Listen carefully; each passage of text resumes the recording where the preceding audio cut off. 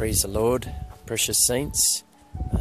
This is coming to you all the way from the prayer mountain here in Australia, even as the Lord has sent me to the prayer mountain to pray on behalf of the nations.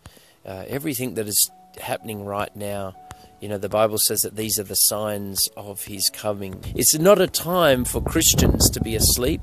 It's not a time for Christians to be in slumber. For even the Bible says in the book of Matthew, it speaks about in chapter 16, it speaks about while good men slept, meaning while men sleep, the devil came to sow the tares. And that is what is happening now because people are not praying in this hour. This is an hour to be praying. This is an hour to be alert. Not only is the Messiah coming, but also it requires us as Christians to be praying fervently. The Bible says to be praying at all times. What does that mean? It means to be praying in the Spirit, to pray with understanding. So I just encourage you in this hour, wherever you are across this whole across the whole globe, whatever nation you're in, we need to be in prayer in this hour. We need to be standing as a church, as a body of Christ, praying on behalf of God's perfect will in this hour. This is an hour that the Holy Spirit is still here. The Holy Spirit has not been taken. On the day of the rapture, when the Holy Spirit is taken, then the great tribulation will start to take place. But while we are still here, with the help of the Holy Spirit, this is a time to pray. You know, the Bible says in Romans 8, it says when we don't know what to pray, the Spirit of God prays on our behalf. This is time for us to be praying with the help of the Holy Spirit, to pray that the Holy Spirit will intercede on our behalf, even in the things that you don't know what to pray. Even as I'm praying here for the nations, the Bible says in Psalm 2, it says, ask of the nations and I will give them for your inheritance. Are you praying for the nations? Are you praying for your nation? Are you praying for the nations next to you? This is a time to cry out for God to come and touch the nations, to release his fire, to release his end-time revival across the nations of the earth. Even at a time of uncertainty, even at a time of distress that is taking place in this very hour, the Bible says that even in a time of distress, there is a promise of deliverance. There is a promise of deliverance, meaning there's a promise of revival in this hour. There's a promise of God to pour out his Spirit on this hour upon the churches. Revival is for the Church of Jesus Christ. But we must learn to endure. For the Bible says that we must learn to endure. What is enduring? For me, I used to like long distance running. So when you go on a long distance run, you must learn to endure. You can't run a 50-meter race in a long distance race. You can't run a 50-meter race in a marathon. Otherwise, you will lose breath. You will not be able to endure. You'll not be able to finish the race. And that is what it's like with the Christian walk. You know, many of us just quickly prepare because we think, okay, the Lord is coming back because so-and-so has prophesied this or so-and-so certain particular Jewish feast. And then all of a sudden people just get ready as though just getting ready. But then when that September passes, are they willing to endure? This Christian walk is something that we must learn to endure. We must learn to endure. When you're running a race, you're there to just focus on the race. You're not going to be distracted by the things that are happening around you. That's why Jesus said that these times will come. They will come. Yes, the signs are here of the coming of the Messiah. But he also said, be not troubled, for the end is not yet. Meaning, when the Holy Spirit is with us, we still have an opportunity to pray. We still have an opportunity for God to intervene, even in the midst of elections, even in the midst of uncertainty, we can still pray. You know, the United States affects the whole world. So really, for us, we should be praying for this nation that God's perfect will take place within the nation of United States. But many people are saying, oh, you know, United States is doomed. It's, you know, but it doesn't mean that we stop praying. Yes, there are a lot of abominations, but God is still in control. He's still in control at this very hour, and our prayers have the ability to change situations. Are you praying for revival within the United States? Are you praying for revival within the nations of the world? Revival is happening. I'm seeing it in all the nations that I'm going to for those that are hungry. Are you hungry for the Lord? It is a time to pray. It is a time to cry out to God and say, God, we need your touch. We need you to come and pour out your Spirit upon the nations. Even in a time of distress, there is a promise of deliverance. I don't know where you are today, whatever nation that you are. This message is for you because it's not just for Australians. It's not just for Americans. It is for the nations of the earth. The Messiah is coming. Yes, we know. But it is also the promise of revival in this hour. But revival will only come to those churches and those people that are crying out for revival. Are you crying out for revival? Do you believe revival can come to your nation? You know, revival can come to any nation that humbles themselves. 2 Chronicles 7:14 says, if my people who are called by myself would humble themselves and pray and turn from their wicked ways, then he would hear from heaven, forgive their sins and heal their land. All we need is humble people that will pray on behalf of the nations of the earth, on behalf of your nation, on behalf of your government. It is not too late. It is not too late. Until the Messiah comes, then it's too late. But it's not too late. And while the Holy Spirit is still with us in this hour, he says, be not troubled, for the end is not yet. Meaning there must be something between the trouble and the end, which I believe that is the hope of revival through the help of the Holy Spirit. The Bible says in Psalm 127, it says, if the Lord doesn't build the house, then the builders build it in vain. When we don't learn to work with and through the help of the Holy Spirit, we build in vain. We do everything in vain. You do all your church activities. Without the Holy Spirit, you're doing it in vain. In actual fact, there are many church programs today, but there are many that don't have the Holy Spirit involved in those. So if the Holy Spirit was to be taken, would they know any difference? Because the Holy Spirit wasn't there in the first place. We need the help of the Holy Spirit. Without the Holy Spirit, we can do nothing. But if we pray in the Spirit, we pray and learn to pray with the help of the Holy Spirit, God will come. God will come and visit us. And all we need to do is to continue to be humble. All we need to do is to continue to keep a broken heart and a contrite spirit. So wherever you are, you know, for me, I'm on this prayer mountain. And I say, God, I'm not going to leave here until I have an encounter with you. Lord, I want you more. I want you desperately. Because without the Holy Spirit, I can't do anything. I'm saying, God, I can't do anything. You know, my job is easy. All I have to do is show up because God does the rest. In actual fact, I do absolutely nothing. All I have to do is make myself available for the Holy Spirit. Are you desperate for the Holy Spirit today?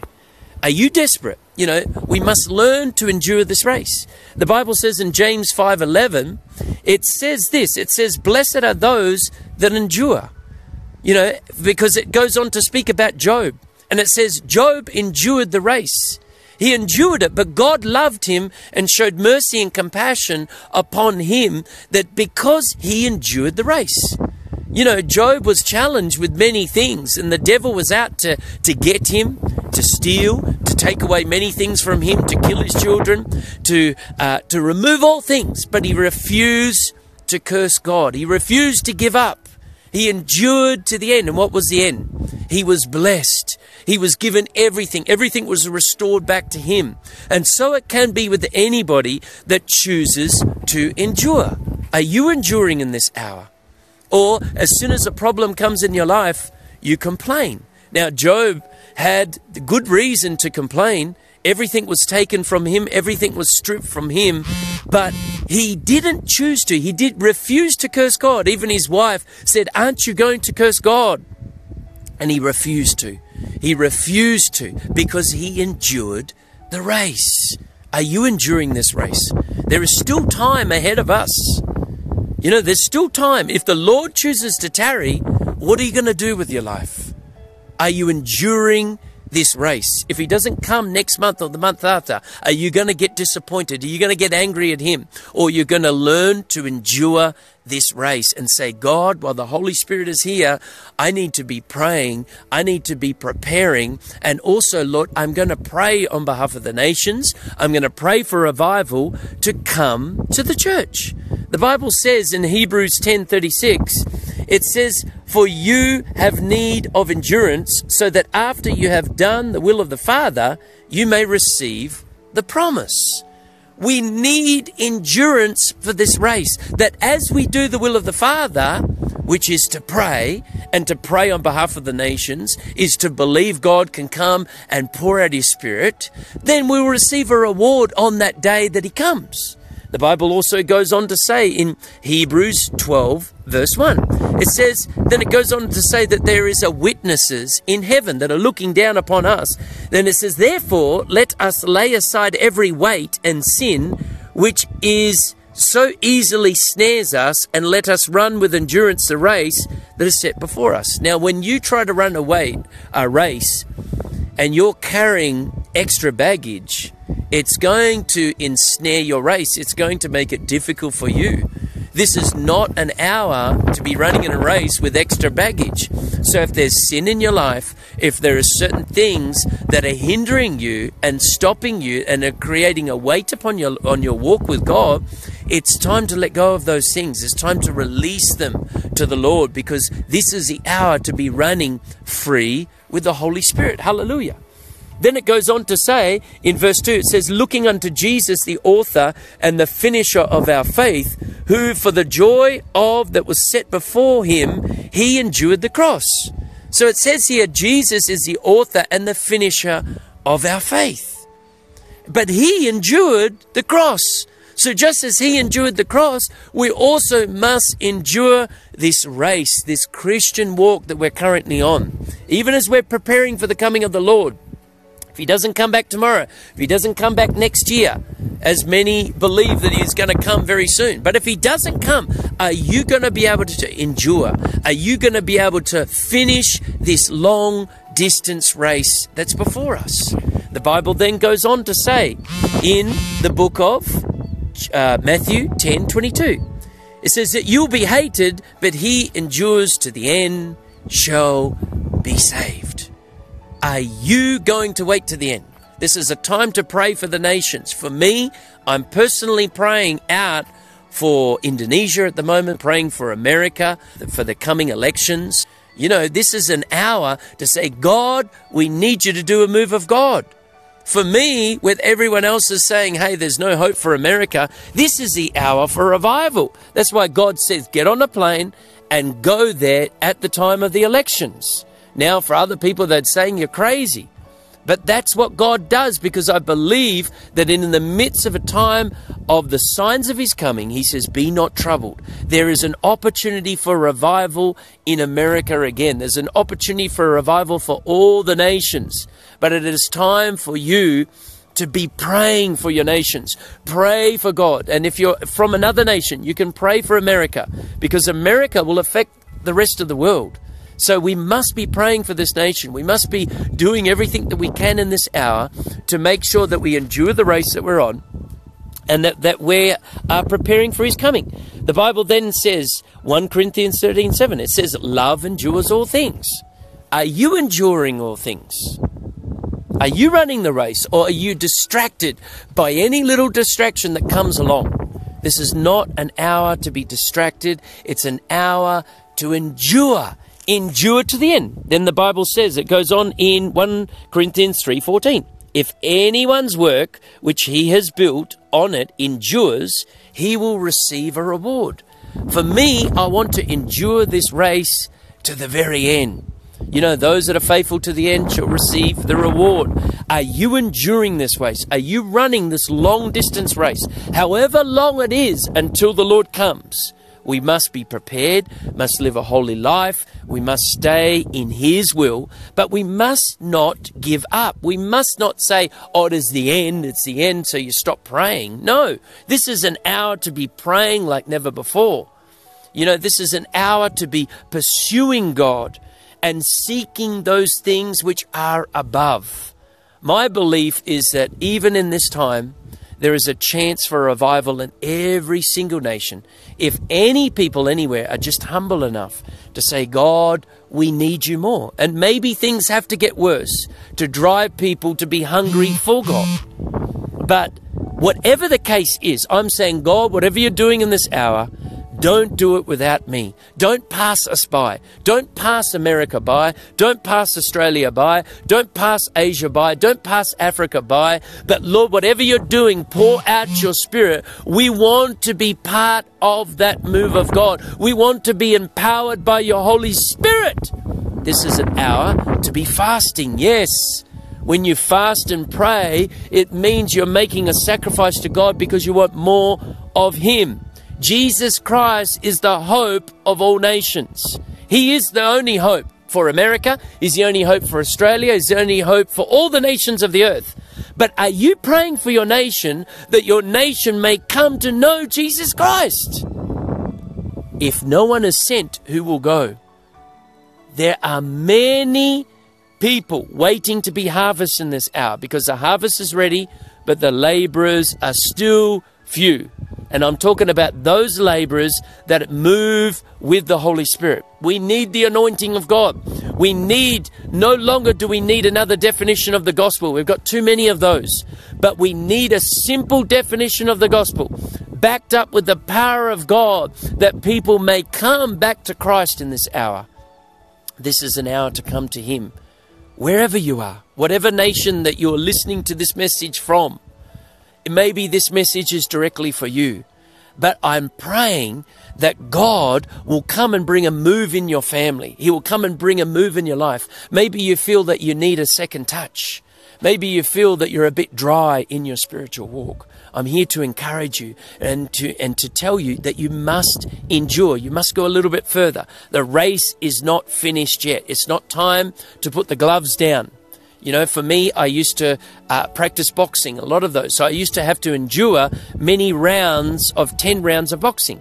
But you can't give up. You can't just come up with a strong start and then not finish the race, even in long distance running. We must learn to endure. We must learn to have steadfast walk with God, not an up and down that's based on emotions, but something that is grounded in the Word of God.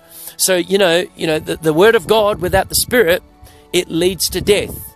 And the Spirit without the Word leads to error. So stay in the Word and stay full of the Holy Spirit in this hour, that God may come and touch you. So let me just pray for you now.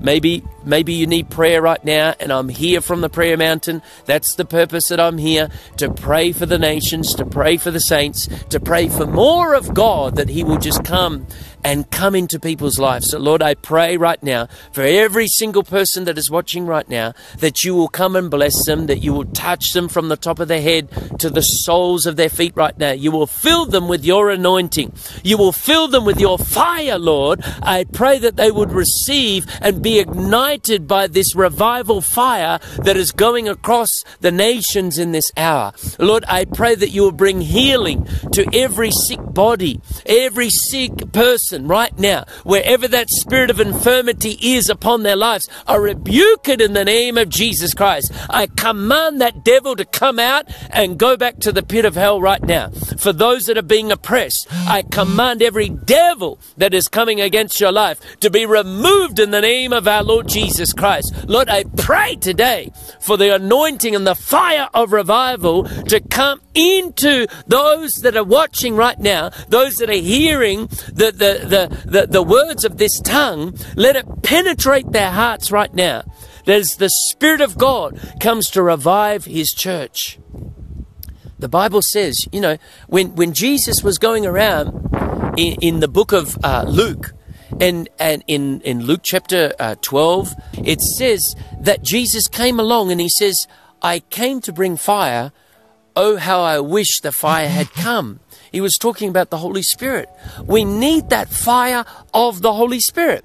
Even as I'm talking to you, I feel the anointing of God, the fire that's in my bones. Jeremiah said, it's like fire is in my bones because his word is like fire. But since the day you were born again, since the day the blood of Jesus covered you, have you received the Holy Spirit? Jesus said, be filled with the Holy Spirit. He didn't say be filled once. He said be filled continually. Are you being filled with the Holy Spirit? Are you filling the spiritual thing, or are you filling yourself with the TV? Are you filling yourself with the things of this world? See, if you are not full of the Holy Spirit, then another spirit's going to come and fill you. Maybe it's the spirit of lust. Maybe it's the spirit of anger. Maybe it's the spirit of depression. Maybe it's a spirit of infirmity. When you are not full of the Holy Spirit, another spirit will come into you. That's why Jesus says, be full. Be full. So my prayer is today that you will be full. So Heavenly Father, I pray right now, Holy Spirit, that you will come and baptize your people in spirit and in fire in the name of Jesus Christ. Let your spirit come and fall upon those that are listening to this recording right now, that they may be filled with the Holy Spirit. And I pray for each of them, for there is a call upon each of your lives. And my prayer is that as you learn to spend time with God, you will start to see the higher calling that is upon your life. The higher calling is more important than your career. It's more important than all your relationships. The higher calling is that divine purpose that God has for your life. He has a purpose for your life. Do you want to know that purpose? Spend time with Him. Spend time reading the Word of God. Spend time seeking Him. Spend time, fasting and coming to know God. And God will also use you. Who is Pastor Robert? I'm just a humble person before the Lord. My job is easy. All I do is show up and God does the rest, because without God, I can't do anything. That is why I'm desperate for Him. That is why it drives me all the way to travel all the way to this mountain. And then it takes, a few hours to get to the top of this mountain. And it's a very steep mountain, but it is completely separated from every person so that I can just come and be with God, that I may know Him. The Bible says in John 17 verse 3, this is eternal life, that they may know you, Father, and your Son, Jesus Christ. That is eternal life, that they may know God. That's the purpose of our lives, that people may know God through our life, that they may know Him through our actions, they may know Him through our words. Is He part of your life? If He's part of your life, then there's something wrong, because He doesn't want to be part of your life. He wants to be all of your life. Be filled with the Holy Spirit, that you may know Him and that He may know you. And if you know your God, you will also do great exploits. But it's not you, it's the God that lives in you. Just like John the Baptist said, as Jesus increases, so must I decrease. When we decrease, then Christ, the hope of all glory, increases in our life. People don't want to see us. People want to see Christ, the hope of all glory. So I pray that the Lord will bless you tonight, even as I finish with a prayer. So Heavenly Father, every single person that is listening to this right now, I pray today, whatever their problems are, maybe it's financial breakthrough that they need. Lord, you know, because your word says, seek first the kingdom of God and your righteousness, and everything shall be added unto you. But Lord, I pray, you said also that you will supply for our needs, not according to our riches, but according to your riches and glory in Christ Jesus. You are a miracle working God. You can make all things happen.